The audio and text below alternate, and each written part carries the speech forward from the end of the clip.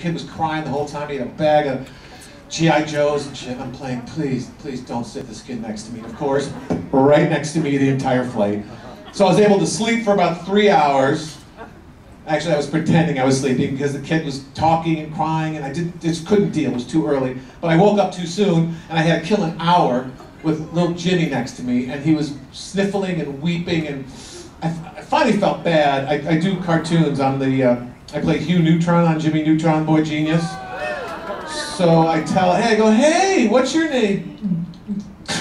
Jimmy. I go, really? I have a cartoon son named Jimmy. Do you watch Jimmy Neutron?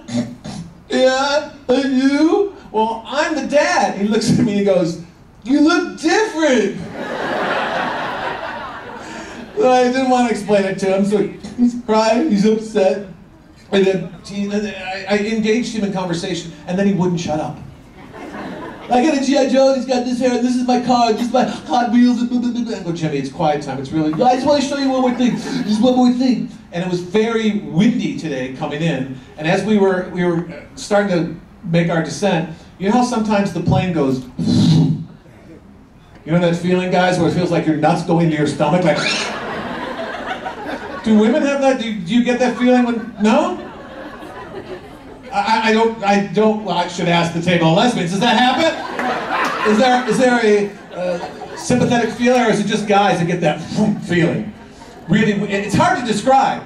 So the plane's coming in, it goes, and Jimmy would not shut up. Oh my God, plane goes, and he turns to me, and I swear to God this is true. He goes, ooh, that scared my penis.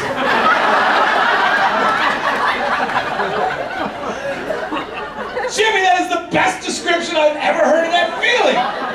You hit it on the head, that's fantastic. I start laughing, and I'm thinking, what do the people sitting behind me think is going on in row 7? You scared my penis. So I just like snuck off the plane like this.